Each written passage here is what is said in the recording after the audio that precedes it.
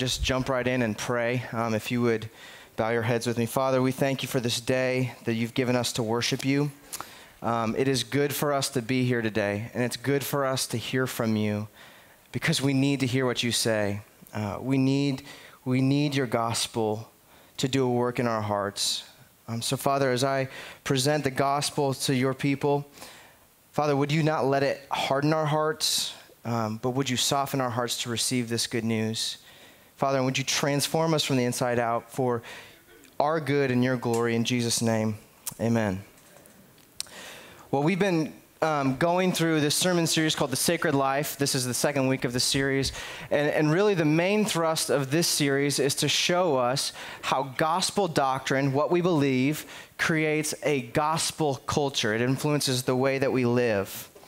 Now, those words, I'm sure we're all kind of familiar with them, but when they're kind of put together like that, it might seem a little abstract. So I want to break it down real carefully. When I say gospel doctrine, what I'm talking about is the absolute truths that Scripture clearly articulates about what God has done through Jesus Christ to forgive sin and to give new life to all who put their trust in Jesus, right? This grace that we receive, this love from the Father that we receive is dynamic, and it changes who we are. It's more than just an assurance that we'll go to heaven when we die. It's more than just a little bit of life, like a little bit of life transformation. This is absolutely revolutionary to the way, to who we are. It changes us completely.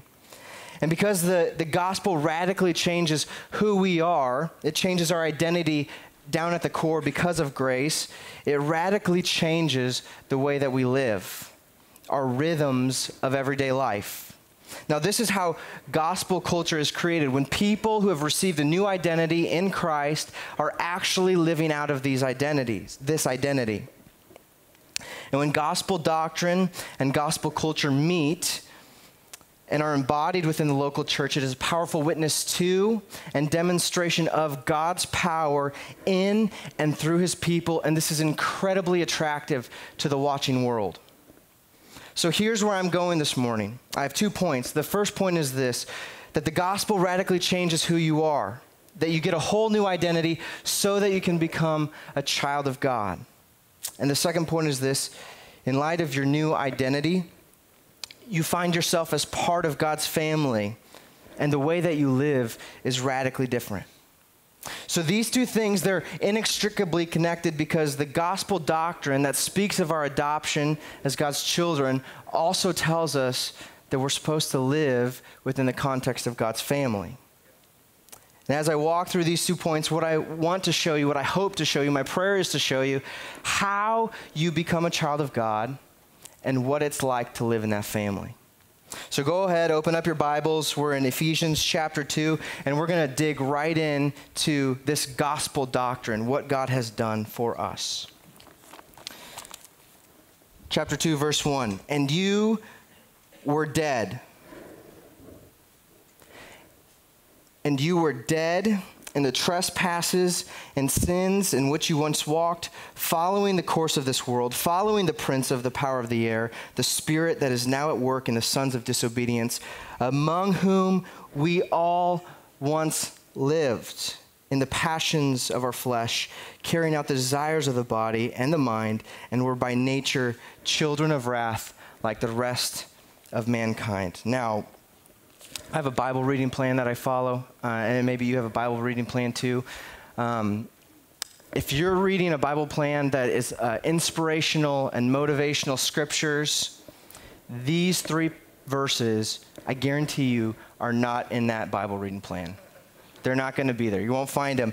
Because these verses, what they show us is it's very sobering, and really what it does, it presents a very unflattering reality of our condition as humans and the destructive nature of sin. So I want to show you just how unflattering sin is and the consequences it brings. And we don't have to go far in this verse to show it. And right away, we're told that sin kills you dead. Eventually, sin will kill you physically. I officiated my first funeral this past week, and I was just reminded all week long of the destructive nature of sin, right? illness, mental illness, cancer, disease, sickness, and ache. Sin has a physical effect on our bodies. Sin causes these things, and because of these things, sin invented the grave. But it's not just this physical death that's a reality. There's a spiritual death that's been in effect since the day that we're born. Even though we came out of the delivery room screaming and with a heartbeat, our hearts, our spiritual hearts, were lifeless. There was no beat in them. This is what Paul is talking about here when he says this happens by nature, that we are born disconnected from God and in sin. Sin is death. It cuts us off from experiencing this vibrant spiritual life that God intended for us to live as humans. And because we're born cut off from God, we live as if we're cut off from God. Or another way to say it, because we're born in sin, we live in sin. Now, what is sin? Many of us think of sin as this big moral no-no. Right? Drunkenness, murder, sexual immorality.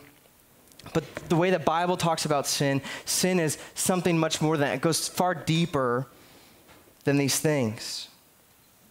Sin is actively rejecting the life that God has had for you in order to pursue your own life on your own terms. I'll say that again. Sin is actively rejecting the life that God has for you in order to pursue life on your own terms. And it isn't so much as a blatant rejection of God where we try to tuck God in a closet and say, hey, don't come out until I ask for you to come out. It's more of a subtle shift in pursuing my preferences over God's preferences. Right? And this is our default mode of operation. Rather than God being the center of your life, which will lead ultimately to a full and happy life, you put yourself at the center. You make your life all about you, what you want, what advances you, what makes you feel good. And this is what Paul is saying in verse 3 when he says, sin leads us to pursue the passions of our flesh, carrying out the desires of the body and of the mind. And this is what Paul also makes clear here, that the pursuit of our flesh and mind and body leads us towards a destructive path. Paul says, in sinning, we follow the course of the world. Ever since Adam and Eve pursued the passions of their flesh in Genesis 3, the course of the world has been that of a steep downward spiral of things just completely falling apart. And because our first parents have rejected the truth about God and they subjected themselves to the lies of Satan, now we too follow in their footsteps. Verse 2 says, following the prince of the power of the air, the spirit that is now at work in the sons of disobedience. That is in effect within us. And another thing we need to see here from this passage is that this thing about sin, the destructive nature, the way that we do it, the passions of our flesh, it also tells us that it's true of everyone, that no one is exempt from this spiritual deadness. Church, this means that some of your friends, your family, your coworkers, your neighbors, even people in this room are spiritually dead right now. That they have no spiritual heartbeat. But we cannot forget that this letter that Paul writes to the Ephesians is written to Christians. And Paul says to them, you, church, you were once dead in the trespasses and sin in which you once walked. Christians, just like those who are currently spiritually dead, you were once that way too. And if you're a Christian, Paul does not want you to forget this. He doesn't want you to forget where you've come from. He does the same thing in 1 Corinthians 6, where he rattles off a list of people who are living life their own way, pursuing the passions of the flesh. He says the sexually immoral, the idolaters, the adulterers, men who practice homosexuality, thieves, the greedy, drunkards, revilers, swindlers. And then he looks to the church and he says, and such were some of you. At this point,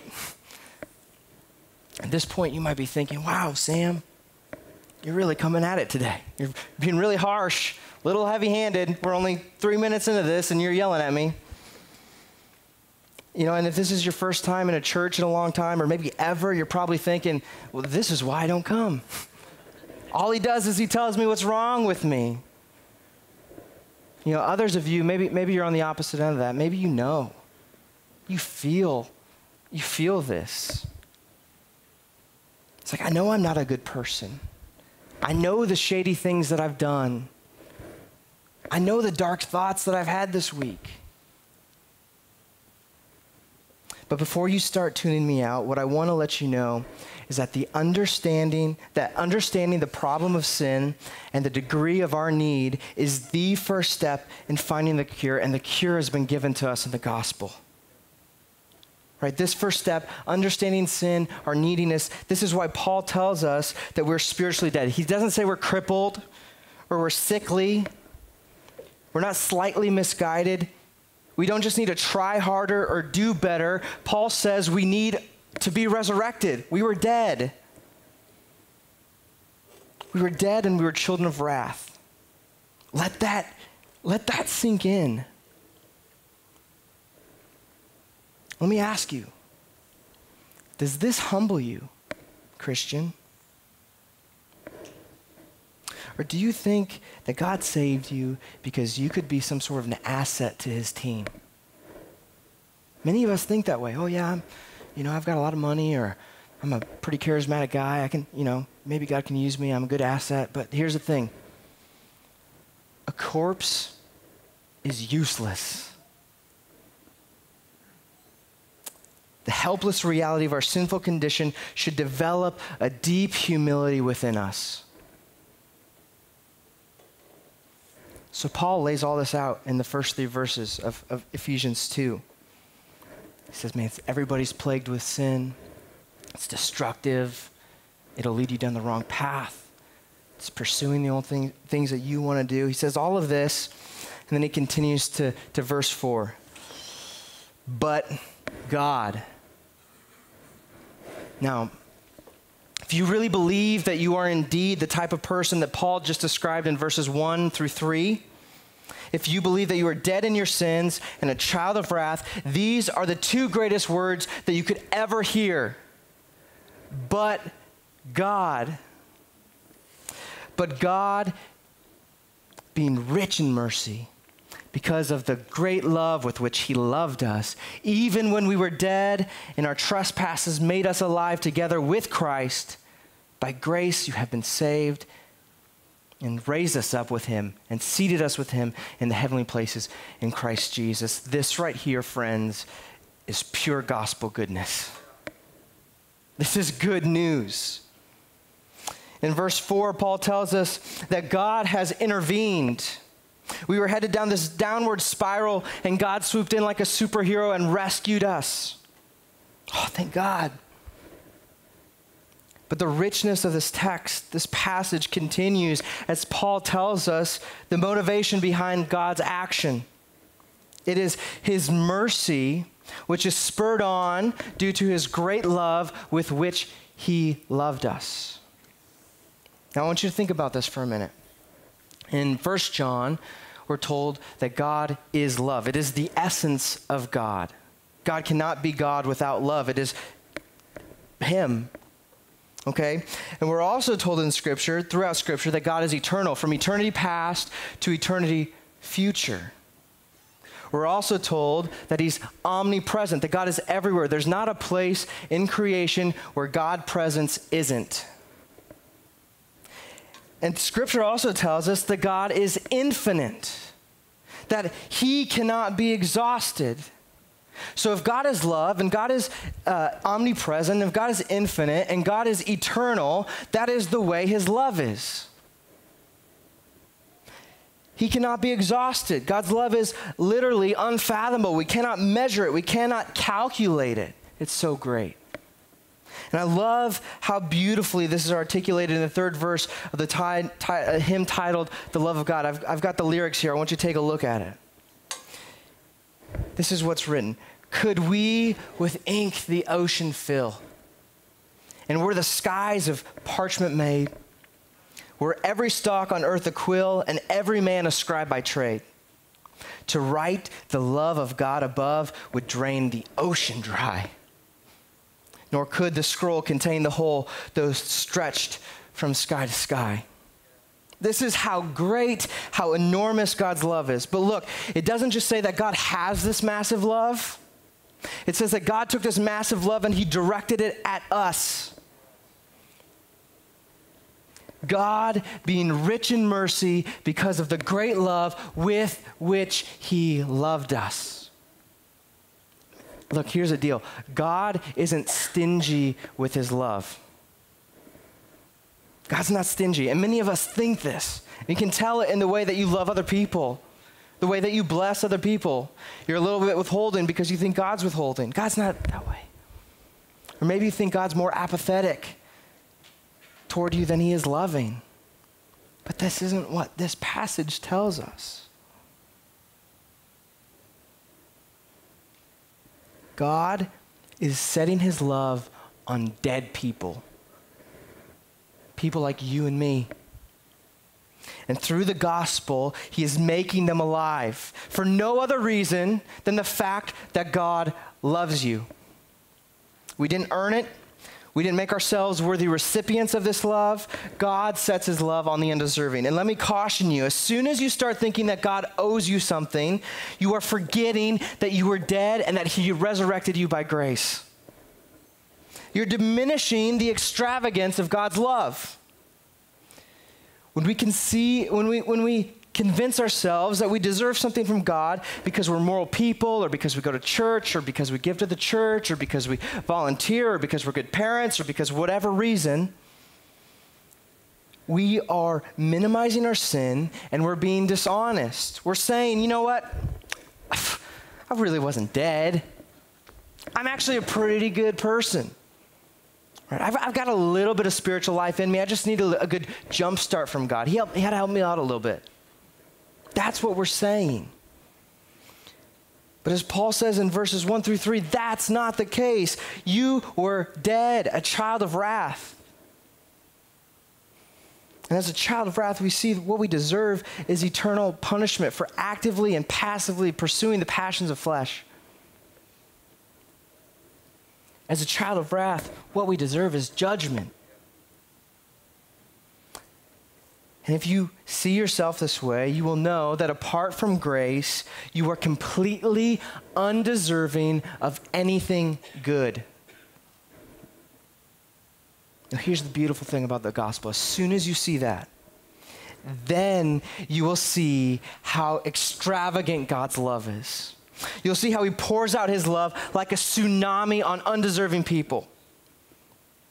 Verse 5 testifies that even when we were dead in our trespasses, he made us alive together with Christ. By grace you have been saved.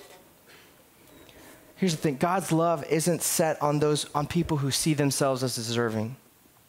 God's love is exclusively for the undeserving. The only kind of Christian in the world is an undeserving person who has encountered God's radical love. And this love is so powerful, it reverses the downward spiral of the world. It's so powerful that it gives us new desires, so powerful that we're no longer under the control of Satan, but it's God's love that compels us. It's so powerful that it takes our deadness and it makes us alive. That's the power of this love. And when Paul says that we've been made alive together with Christ, he's talking about the new life caused by new birth into a new family. Because not only does Paul say that we're saved by grace through Christ's substitutionary death on the cross, but we are raised up with Christ and seated in the heavenly places. What Paul is referring to here is a great exchange that happens where Jesus takes your place so that you can have his. So that you can get everything you can get heaven and everything heaven has to offer, including his heavenly Father. And this is made clear in John 1, verses 12 and 13. I'll read it to you. But to all who did receive him, he's saying all who did have faith in Jesus, All who trust him, who believe in his name, he gave the right to become children of God, who are born not of blood, nor of the will of the flesh, nor of the will of man, but of God. What this passage tells us is that for all those who trust in Jesus for their right standing before God, the people who have no confidence in their flesh or their own ability, they are adopted and given the right to become children of God. And again, we are told right here in John, this isn't a work of man. We did not will ourselves to be this. We did not, gather up the energy to become a child of God. This is a gift that comes only through God's grace. Now, I want you to think back to the Ephesians 2 passage, where he says that we are children of wrath. Or Jesus puts it this way in John 8, that we are children of the devil, and we're imitating the devil. We're imitating our father by pursuing the desires of the flesh.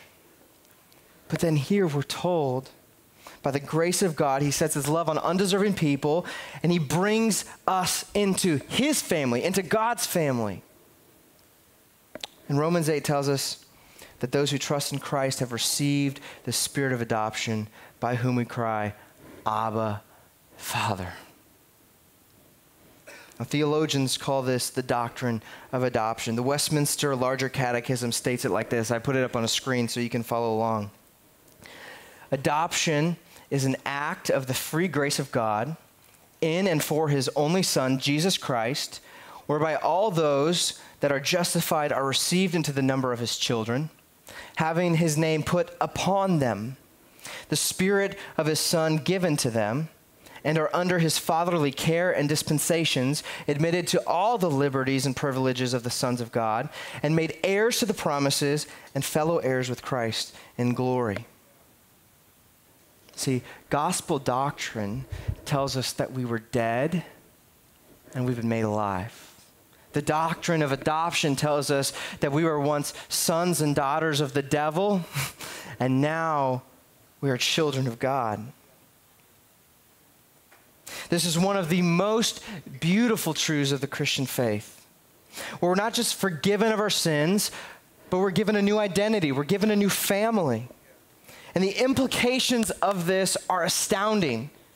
And I want to show you three implications, three ways to look at this, that being part of God's family will completely transform the way you live.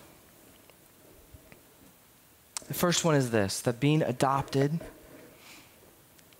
means that we have God as our Heavenly Father. And before I start building this out, I realize some of us, this can be incredibly difficult for us to understand, let alone to engage in this relationship with our Heavenly Father, because the way that we view God as our Heavenly Father is often influenced by the men who acted as our earthly fathers. Now, for some of us, God has blessed us with great dads who loved and guided us imperfectly, but to the best of their ability.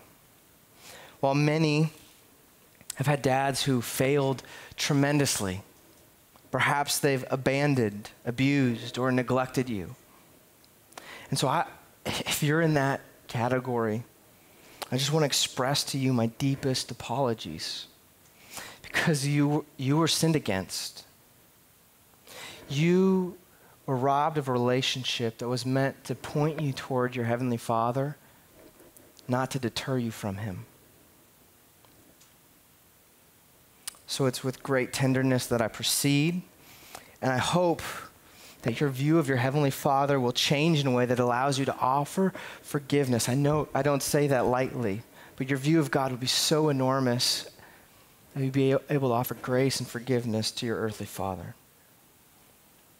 So I have three things that I want to commend to you about God as your Heavenly Father that offers great freedom, and it's that he's honest, that he's loving, and he's safe. First is that our Heavenly Father is honest. He's honest about what we're like. He doesn't sugarcoat our situation. He doesn't try to portray us in a better light. He calls it like it is.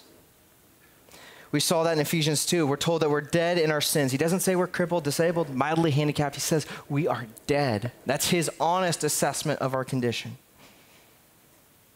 And at the same time, God is unabashedly honest about our condition. We find that we are intensely loved. Remember that great love with which he loved us?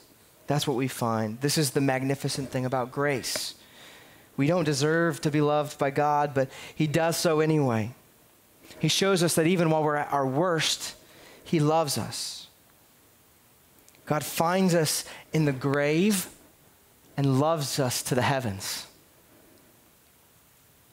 Because of these two things, that God is honest, that he's loving, we know that we're safe with our Heavenly Father. He isn't waiting for us to mess up so he can freak out on us or try to manipulate us back into right behavior. The Father loves us at our worst, and he makes us alive with Christ and seats us in heavenly places. And here's the thing I know about Jesus. Jesus is King of Kings, Lord of Lords, right now sitting at the right hand of God. That's where he'll be forever. Jesus isn't going anywhere, and neither are we if our faith is on Christ. So we find ourselves safe and secure with our Heavenly Father. Romans 8 gives us confidence and security, knowing that nothing can separate us from the love of God in Christ Jesus. God creates a safe space for us. And when you see your Heavenly Father as honest and loving and offering security and safety, this changes the way you live because it gives us the ability to be honest with ourselves. It allows us to admit our shortcomings and our neediness. It allows us to admit our wrong and confess our sins, knowing that grace and love awaits those who are in Christ. Gosh, guys, for the last 7 months, this is what God has just been railing me with. Because now, if that's true, it means now I don't have to try to prove myself anymore. It means I don't have to compete for my Father's attention. I already have it. I don't have to self-protect myself. I don't have to self-justify. You don't either. You don't have to get your act together because you are loved even when you're at your worst. And there's nothing you can do to stop God's love from being dumped on you. So that's what happens when we see God as our Father. It's beautiful. The next thing is we see Jesus as our older brother. We sang about that today, and the first time that I heard the song, it kind of made sense to me, but it's like, what do you mean, Jesus, my elder brother? Let me tell you. At the beginning of Mark's gospel, he's preaching. There's people sitting at his feet listening to him preaching about the kingdom of God, and he's told that his mother and his brothers are looking for him. And he says, well, who are my mother and my brothers? And he looks down around him who is listening to him preach, and he says this, here are my mother and my brothers. For everyone who does the will of God, he is my brother and my sister and my mother. And right here, Jesus is redefining family. And we'll talk about that in a minute. But Jesus, what he's saying here is that we are his little brothers and sisters. Now, older siblings are instructors at life for younger siblings. They show them how to live by setting an example. I know that's true. I'm an older brother. I've got 2 younger brothers. I know, but here's the thing. I know that there's things that I set the example for my brothers to walk in the right way, but I know more than that. There's things that I taught my brothers to avoid. Right? I did something foolish, and they see my consequences that I face for doing something dumb, and so they say, you know what? I'm not going to take the same path Sam took. I'm going to do something different. And the same is true of our older brother setting the example, only Jesus did everything right. He didn't make mistakes, do anything foolish. Jesus lived the perfect life, and he set an example for us what it looks like to honor God and to love others. And at the same time, Jesus lived perfectly. Hebrews 2 tells us that Jesus became like his brothers in every respect. This means that Jesus walked in our shoes. He faced all the temptations we face. He lived in the world we live in. Jesus knows exactly what our world is like. He knows what it's like to work long days. Moms, he knows what it's like to have people wanting things from you all the time. He experienced the same kind of weakness and limitations that we experience. Jesus is an older brother who relates to us.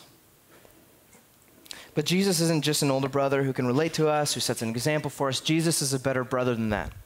In the Hunger Games, there's this national event that takes place each year where 12 kids called tributes are selected at random to essentially fight to the death in this nationally televised event called the Hunger Games. And they're at the beginning of the movie, they're at this annual ceremony where they're lined up to hear who these tributes are going to be. And this lottery drawing happens, and they call the name Primrose Everdeen. And she's this young, innocent, sweet little girl. And you know that this fight, this battle that she's going to be up against, it's not going to go well for her. For this little girl, her death is certain. And in this moment of complete selflessness, her older sister, Katniss Everdeen, volunteers to go in her place, sparing her sister from experiencing such a terrible thing. And this is exactly what our older brother Jesus has done for us. He saw you and me up against certain death that sin brings, and he put himself on the cross in our place. This is why the cross is such a big deal for Christians. For Jesus, it meant his rejection. When he became our sin, he was rejected. He was set aside. But for the Christian, the cross is a sign of our acceptance. We know that because Jesus was pushed out, we are brought in. This is the kind of older brother Jesus is, one who lays down his life for his younger siblings. And as we look at what Jesus done, as we see as we see his sacrifice, as we see his humility, as we understand his power made perfect in weakness, we are transformed.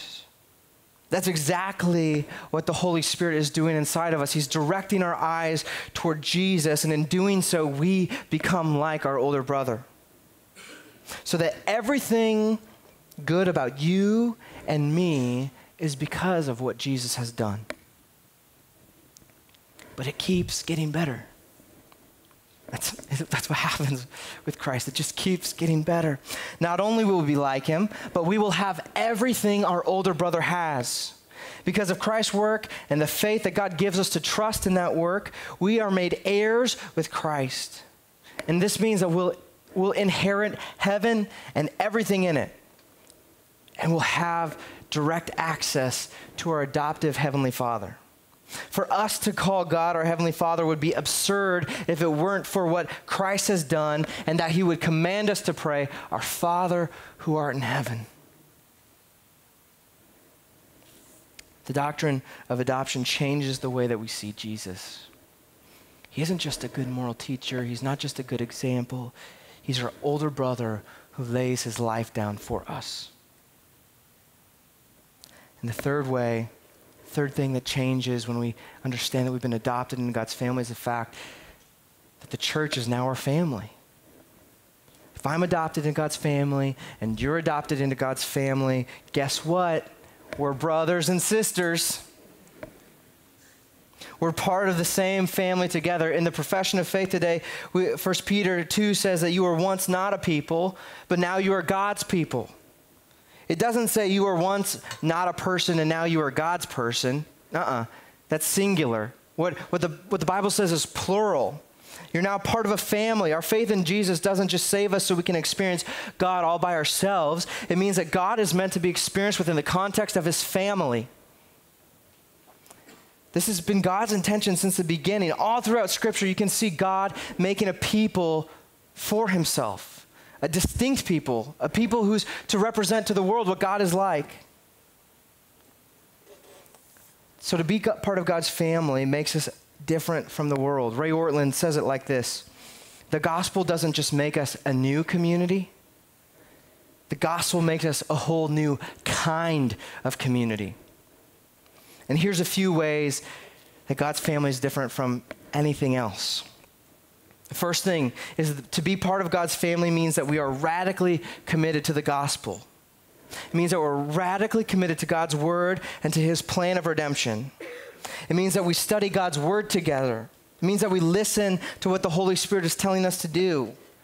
Rather than following the passions of the flesh, living the life that we see fit, we follow God's leading through his word and through the leading of the Holy Spirit. Right? This is contrary to any other sort of community that's out there right now. We follow God, His word. We're committed to the gospel. The second thing means that God's family is diverse. The gospel is for all people. And so that must be reflected in the church. Sacred City ought to be comprised of every kind of people represented in the Quad Cities. That's our prayer, because the gospel is for all people. This means that we should be diverse racially, socioeconomically, and generationally, all because our identity is in Christ, and that radically unifies us. There are no more walls of hostility. There's no barriers anymore. We've been unified in Christ. The next thing we see is that the church is radically committed to one another. This means extending the love that we've received from our Heavenly Father and distributing it to each other. It means that we're gracious and patient with one another. It means that there's a depth to our relationship that goes beyond the superficial. Being committed to one another means that we're in this for the long haul.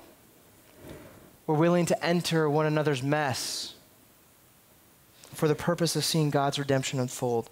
And as people are honest about the messiness of their life, they are loved when they're at their worst just as much as they are at their best. Rhythms, it means we eat together. We spend time together. We celebrate together. We see each other often. As God's family, we suffer together. We bear one another's burdens. Because all of the love in God's family, we are compelled to be generous towards others and help meet others' needs. Financially, through affirming words, by giving our time, skills, and energy. Right? We're radically committed to each other in a way that honestly doesn't make sense. And finally, God's family ought to be the happiest people on earth, because they have received the greatest gift ever known to mankind: salvation in Christ and adoption into God's family. What we have received, we could never earn ourselves, and God continues to grow us into this big, happy family as we live on mission together. And we'll talk about that more next week. And I could keep going on and on about what it's like to live in the family of God, but hopefully these few things start to paint a picture of what it's like to be part of God's family. But here, let me tell you this, that as soon as we minimize the gospel, as soon as the gospel starts becoming small in our eyes, the experience of family life will become shallow and superficial. When the gospel isn't central, the church loses its distinctiveness. Instead of a place of honesty, it becomes a place of concealing weakness and putting up a front. Instead of a place of love, it becomes places where people are prideful and condescending. Instead of a joyful place, it becomes a place of rigid rule following. It becomes lifeless.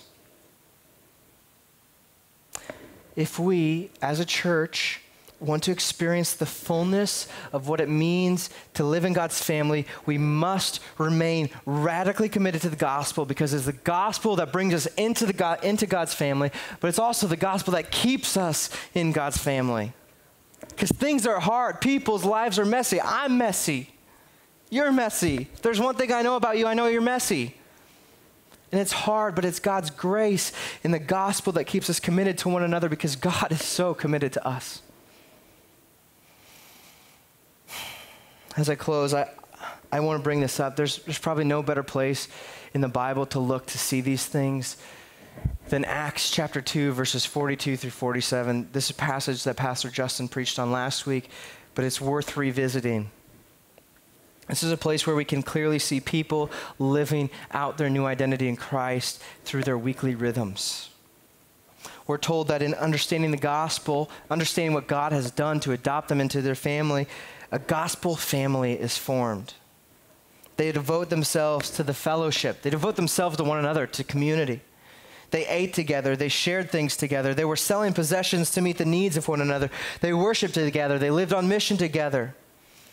We clearly see that the gospel produces a sense of togetherness that defies the norms of culture. And you might be thinking, maybe, but times have changed. We're much busier now. Our culture is so much different. Maybe you're thinking, that was a special movement of the Spirit way back then. It's probably not ever going to happen again. But friends, what we see in Acts 2 was never intended to be a one-time deal. It was never meant to be a historical event that we just refer back to. The same Spirit that is at work in the church back then is at work in this church right now and is moving us towards this type of community, to this type of family. The Spirit is making a community that displays our Heavenly Father to the rest of the world. A community of honesty, people who are honest about their sin, people who, rather than concealing their weakness, aren't ashamed to admit it. A community of humility rather than self-justification. The Spirit is making a community of love and grace. People know that only by the work of Jesus we are brought into this family and more love than we ever dare to dream. People who share this love with one another. The Spirit is making this community of safety where rather than judgment, people are loving each other when they're at their worst and walking with people through difficult times. People who are radically committed to one another, even when it's inconvenient. And at Sacred City Church, this type of community, this sort of environment is really embodied within the context of our missional community, where 12 to 25, depending on how big the group is, people commit their life to living with one another. Not like in the same house, but living life together, life on life stuff here.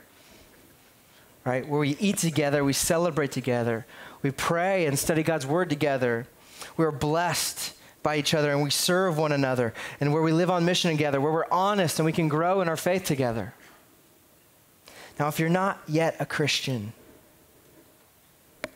and you are looking for this type of honest, loving, and safe community, if you desire what it's like to know what it's like to be loved by your Heavenly Father when you're at your worst, if you desire to have an older brother who shows you how much he loves you and how much he wants you to live a great life, lays down his life for you, all you have to do is put your trust in Jesus. Trust two things. One, first, that you really were dead in your sins. You were lifeless. And to trust that God really does love you that much, that he would send his son to die for you and adopt you into his family. For those of you who are Christians and you've maybe found yourself bouncing from church to church, or maybe you're coming out of a season where you haven't been in a church for a while, I want to invite you to see how we live as God's family within the context of missional community. Come and see how God is taking imperfect people and just dumping all kinds of love on them and leading them to a fuller, happy life. There's a map of all of our MCs back in the entryway. Find a missional community that's near you and come and see. We'd love for you to join us in community and on mission. And for those of you who are already part of God's family, who are living in community and on mission, I want to urge you, friends, brothers and sisters, to carry on. Keep close to your Heavenly Father. Draw near to him. Have no confidence in yourself, but rely entirely on Christ's finished work. And follow the Spirit as you come to know more and more what it's like to live in the family of God. Let's pray. Heavenly Father, thank you, God, that we can call you Heavenly Father. To know that we were once children of wrath. You've acted in such a gracious, generous way, that you have loved us with the great love with which you had, and you've adopted us into your family. Father, would you help us understand this truth of the gospel, that we were once dead and now we're made alive. We were once in this terrible family led by Satan. Now we're in God's family, and you're leading us to live as such. Would you help us? Would you enable us to do so? Father, this is good news. Help us to treat it as such. Would you grow our hearts and affections for you in that way? Would you help us to see you as our Heavenly Father, to see Jesus as our older brother, and to see the church as our family? In Jesus Christ's name we pray. Amen.